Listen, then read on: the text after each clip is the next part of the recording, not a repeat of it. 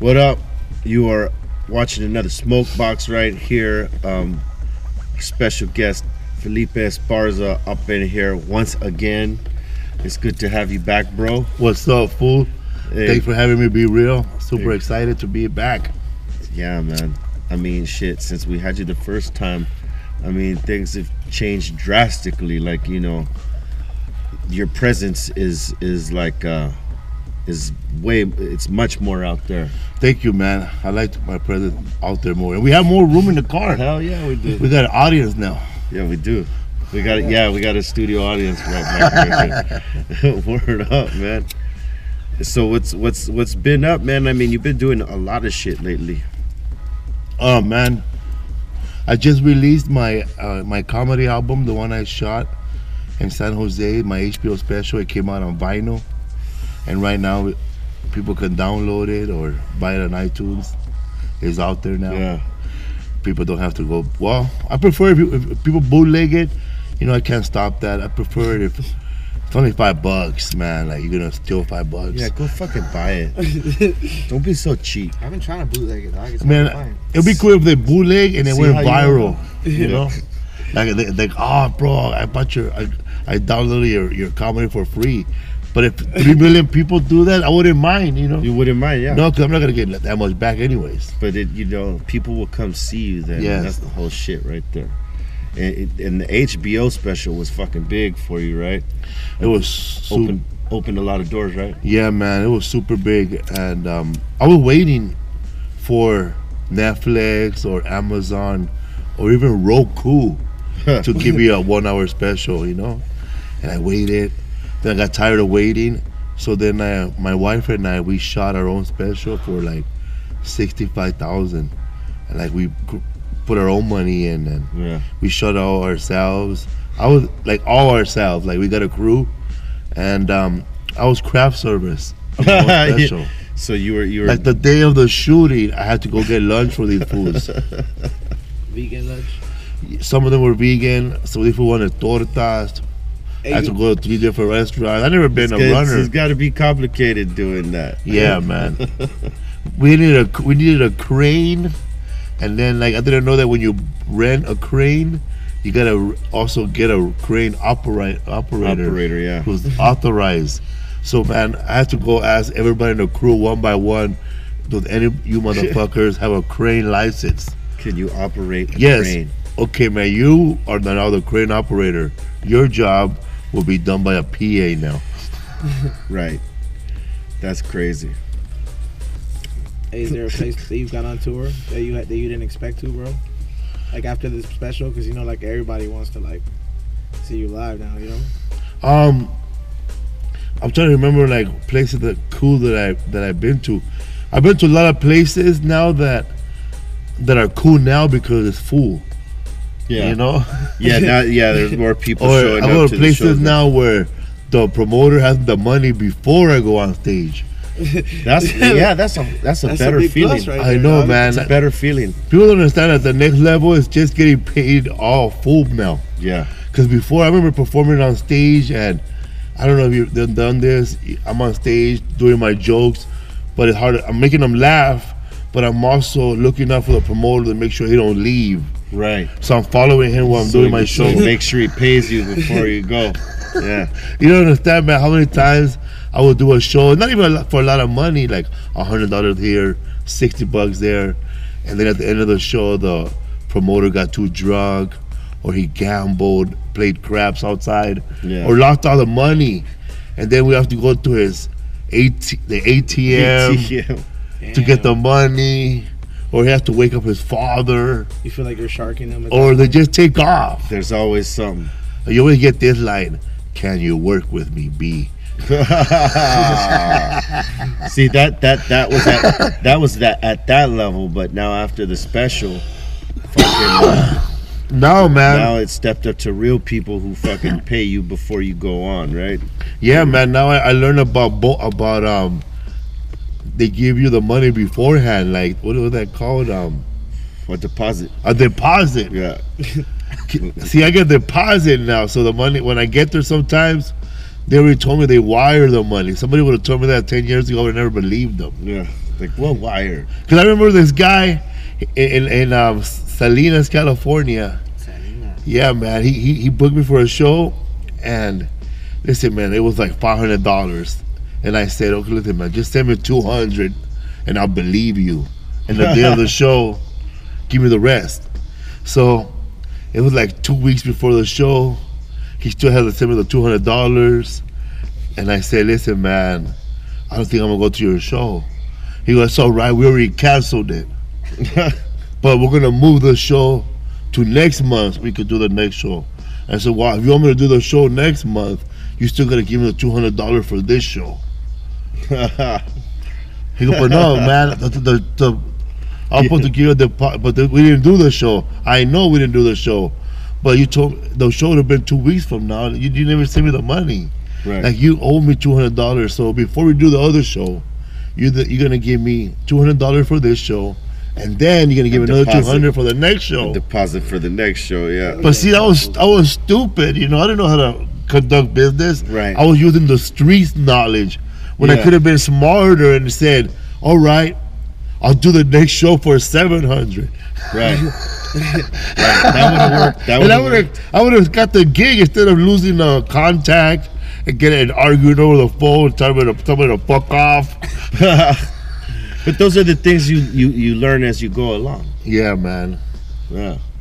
Are you working on any other special, like, or any other? You know what? I am working on another special. I'm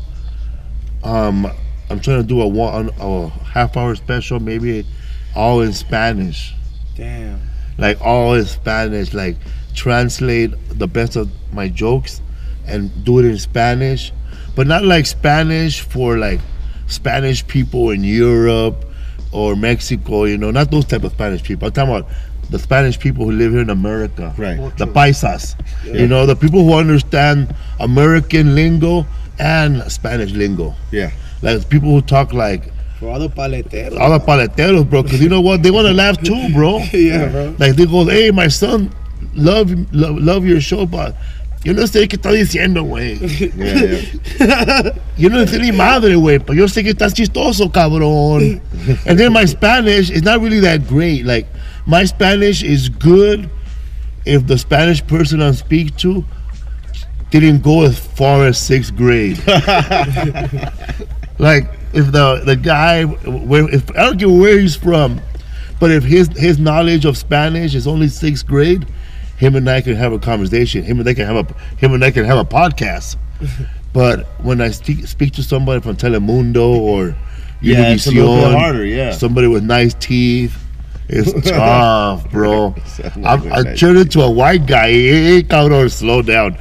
Cálmate, cabrón. I'm from East LA, man. Slow down to Cheech and Chong level. Yeah, they fuck it's like rapid. Especially like when they talk from out of town, they go,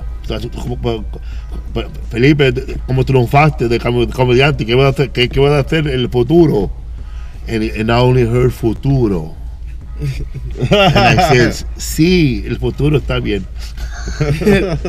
But I'm trying to work on a Spanish special because I see that Netflix has a lot of comedians, but they're all Mexican comedians from Mexico. Right. But there's like a shitload of Mexican American comedians here. Right here. Salvadorian. Like, why we gotta go to Mexico? Well, we got them here. Yeah. So I figure, you know, I could kill 2 birds with 1 stone. You know, do the next special in English, Right. and then do that same special in Spanish. Yeah. With the little like, you know, like one joke I was translating is that un día me dijo el doctor que mi papá tenía back spasm, and I'm like, I never heard that word in English or Spanish, you know, whatever. But I could translate that joke, but I don't know how to speak Spanish well. You know, even though I was born in Mexico. Like, I'm one guy that if you deport, I'll be lost. I'll be lost, dog. Like, damn. Probably a few of us. A few of us. Like, how good is your Spanish? Probably about as good as yours, dog. Maybe yours is a little bit better. and we've discussed this, right? Man, yo, bro, talking about he the has other this day. thing, bro. I'm gonna say it, bro. BReal says that he only speaks the good Spanish when he's drinking, bro. Yeah, if I have some drinks, you know, to Dos Equis, I don't think nah, more like whiskey, you know what I'm saying? Or some tequila or something like that, right? Bro, what do you say when you're not high, you speak it well? When I'm not high, When the fuck is that, bro? Exactly. In my you said dreams, it, right? So like if you talk to me in Spanish after we smoked one, I can understand everything you're saying. You know what I'm saying? But me coming back at you with it, it's gonna take me a second because now I'm thinking about what I'm trying to say instead of just saying it. Right? When I'm not high, I'm not necessarily thinking about it. I'm just doing it. You know what I'm saying? And when I'm loaded, I'm really not thinking about it. I'm just doing it because I'm more confident in speaking it then. But when I'm high, you know, you get that fucking hang of, oh fuck, I'm high. I don't know if I can. I gotta practice. You know what I'm saying? But realistically, you know, if we weren't high, which is hardly ever, you know, I could speak it like pretty well, fairly well. Not like these guys, you know, but they, you know, they're pretty decent. Like I could read it and write it. Yeah. Like I could read it, but I don't know like where those little lines go, the little accents. I don't know any of that shit. Me neither, man. You know, I just know. Don't you know I'm loco? Yeah. Get your gingers fucked You have a up. light? You know, it's funny, man. Like,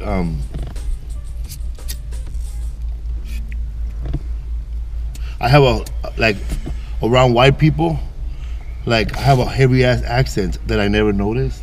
Cause I did a show. I did a show last night at the Comedy Store, and I haven't seen Jay Moore in a long time. Yeah. And he heard me talk, and he goes like, "Yo," like. I always sound like somebody to white people. Right. You know, like somebody that pretty much helping them do something. Yeah.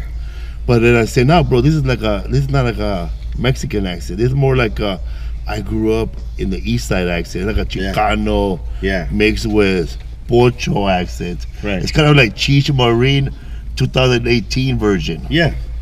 But when I speak to other people like who are not really white, they confuse my accent for being from New York too. And then in Canada, I'm just straight up Pakistani. Hey, how do they make that connection? I know, man. Because my accent, when if you're from East LA, you say hey a lot. Right. And the Canadians say hey. Yeah, yeah, they do. Goddamn, I'm high as fuck right now. Yeah, man, me too, man. I started to speak some Spanish or Portuguese. Yeah, fucking mix it up. Do you ever like get bored? Like, I don't know. You on the road. Like, what do you use? What do you listen to? Do you try to ever like learn a new language, or I don't know. What do you listen to when you listen to books? Do you read? To get like when you have a 10-hour flight. Oh, right. When you're on the plane for 10 hours. Just to entertain yourself. Watch movies. Well, so sometimes read, sometimes watch movies.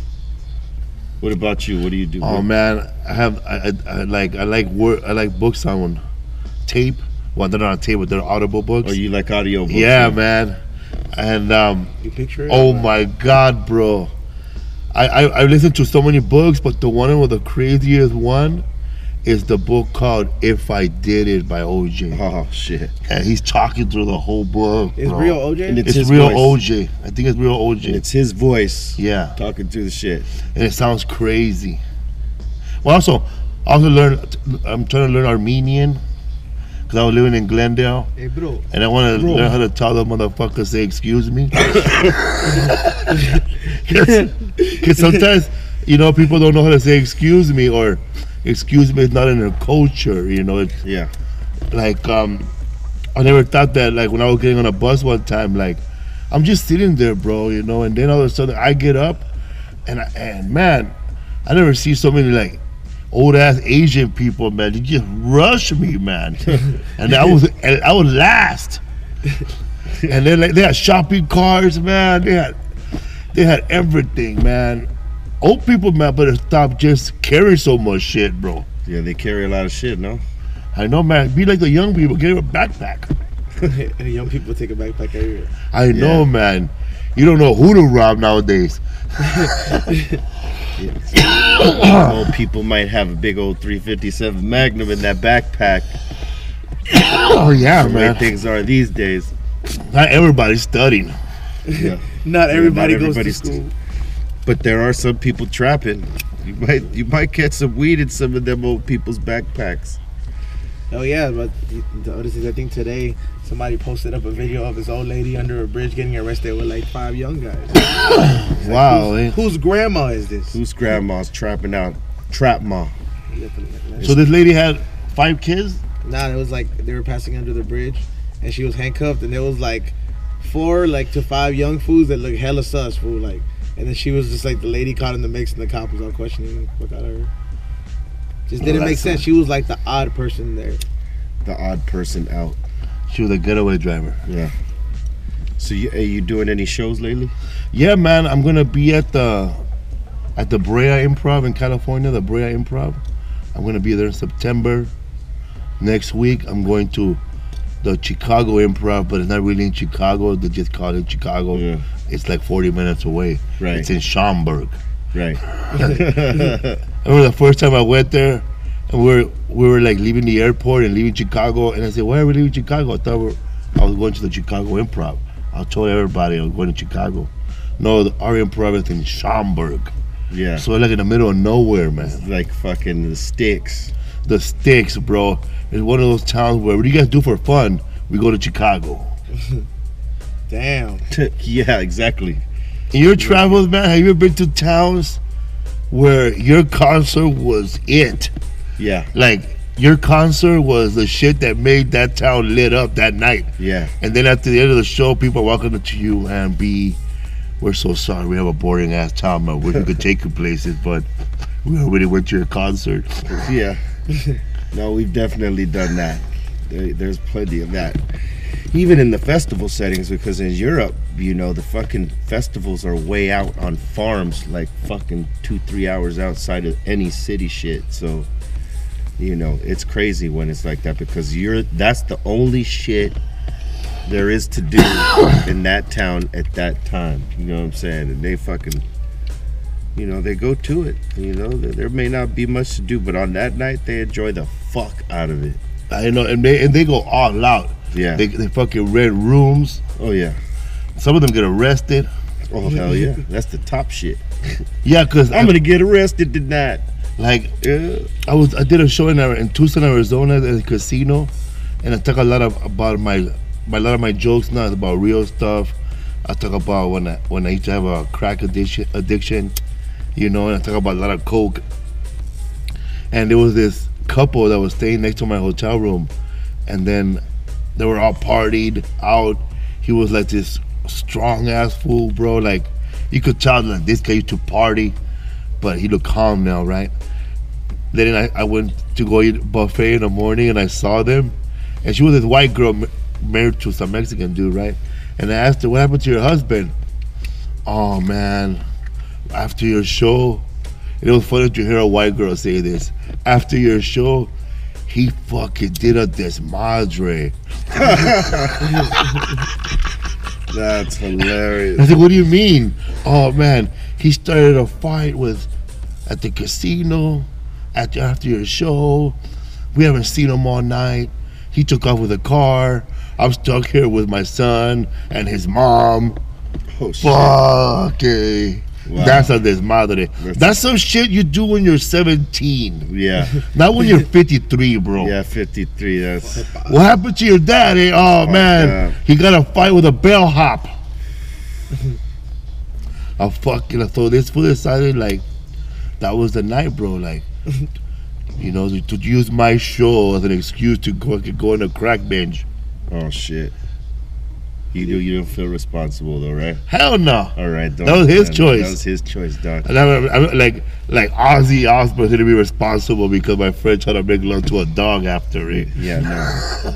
Yeah, that don't make sense. Or how about those fools that try to impress you? Like you ever get that? Like you're trying to like. I remember I was in there, and all my stories are in Arizona. Sorry, man. People they get fucked up, and I was partying with my friend from, shout out to Edwin San Juan in Vegas. We were partying in Phoenix after the show, and these crazy ass Mexican fools they told us, man, you want to really get fucked up. And I said, yeah, man, let's get fucked up. Yeah, really want to get fucked up, homie? Yeah. Right, what room you guys staying in? We're staying at the Radisson, bro. Room 5. All right, man, we're going to show us a lot of weed. These motherfuckers show up with 2 pounds of Reggie, bro. Like stress, bro. Like Brown brick. brown weed, bro. It was a big 2. That's all we had. So and then plus they had personal stuff, and of course there was coke, but I wasn't doing that shit back then. And of course, man, the cops showed up, dog. The cops showed up. I thought 2 pounds of Reggie was the worst part of the story, but now... Yeah, man. Getting busted with 2 pounds of Reggie is the worst part, eh? Yeah. Because you're trying to convince the cop. Because you at least say his OG. Yeah, when you write it up, dog... Because that's what I was telling my customers. I don't want my peoples to know I had Reggie on the books. You know what I'm saying? So we fucking... we hid those 2 pounds under the bed. And I told the cop, hey, man, this isn't really my room. And I walked out. And then my friend had to leave. They fucking left. They kicked us out of the hotel room, and those 2 fools lost 2 pounds. That's what happened, dog. That sucks. That sucks. And that was before marijuana was legal in Arizona.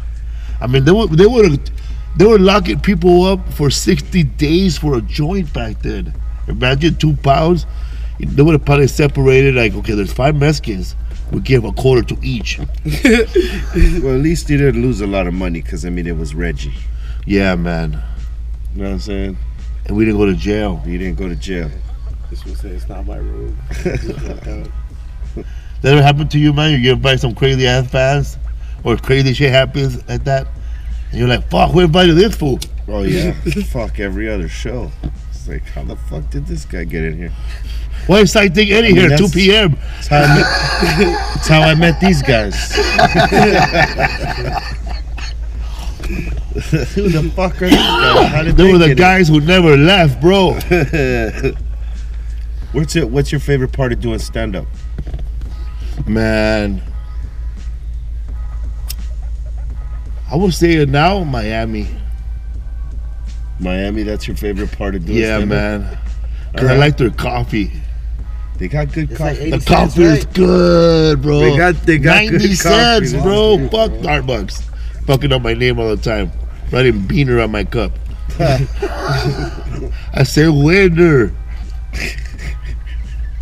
I give you that one. That's a good one, though, dog. They do make good coffee. over there. Dude, la carreta. La carreta. Oh my God, bro. I don't know, man. Just Cuban coffee and Armenian coffee, you know, like It's pretty strong. it's fucking strong, bro. Yeah. Shit wakes you up. Though. It wakes you up, bro. But if you don't have a job, you just hyper for nothing. Yeah, that's true. Cubans talk fast too. Ya tú sabes, coño, coño. That's the crazy shit. You know, like trying to keep up with that Spanish, right? That Spanish is hard, man, because it's like poetic. And if you talk slow, right, they're looking at you like, all right, come on, say it, yeah, come on. You know, what takes you like 60 seconds, they would have did it in like 10. Da-da-da-da-da-da. Tú sabes. But they're very honest. Like Cuban people, like I get most Latino people, older people, they're very honest and friendly, like jovial, like the guy had no problem calling me a fat ass at the airport. Papá, tienes mucha grasa. Like, really, motherfucker? He told you that? Yeah. Like grasa, like he said my fucking body is full of grease. And I'm vegan, bro. See, Oh shit! He's really serious, dude. I get the same reaction. Nobody believes me. That was a good one. But no, I believe you because it's true. They will tell you some shit like that straight up. Oh man, It's hard, you know, like to be fat and vegan, because you can't be like, you know, like I don't know if you have any health issues. Like, do I have butter inside? Because I remember one time, man, you had this fool here cooking the sandwiches right here, and I was watching that fool cook, man. I said, what again? First of all, man, who the fuck gonna make a sandwich here? and expect BReal to eat it. And I saw him make it, bro. And I kept watching his ass. And I said, okay, this food by a little fucking whack ass toaster oven. And I saw like this is not healthy, right? But but my fat ass would have still ate it, right? But now imagine those foods were cooking for me, and I would have told them, listen, bro, do that have cheese in it? They would have saw how fat I am, dog. We're gonna put extra cheese for your ass. They would have been accommodating now. So I was on a roll. You notice that I was like getting to a point of the conversation where it was gonna get deep. Then I just fell apart. That's all right. I hit a dead end, bro. I hit a car accident. It's not like a wall, right? A wall. Yo, before we go, is LeBron coming to LA? LeBron James is coming to Los Angeles, ladies and gentlemen. After they get swept and demolished and put to shame by the Golden State Warriors, LeBron James is gonna open his eyes and realize that the only way to get to the championship is to play the Golden State Warriors during the regular season and beat them in the regular playoffs. And the only way to do that is to be a Houston Rocket. What the fuck are you going to Houston for? The fucking floods over there. There ain't shit over there, bro. There ain't no money, bro.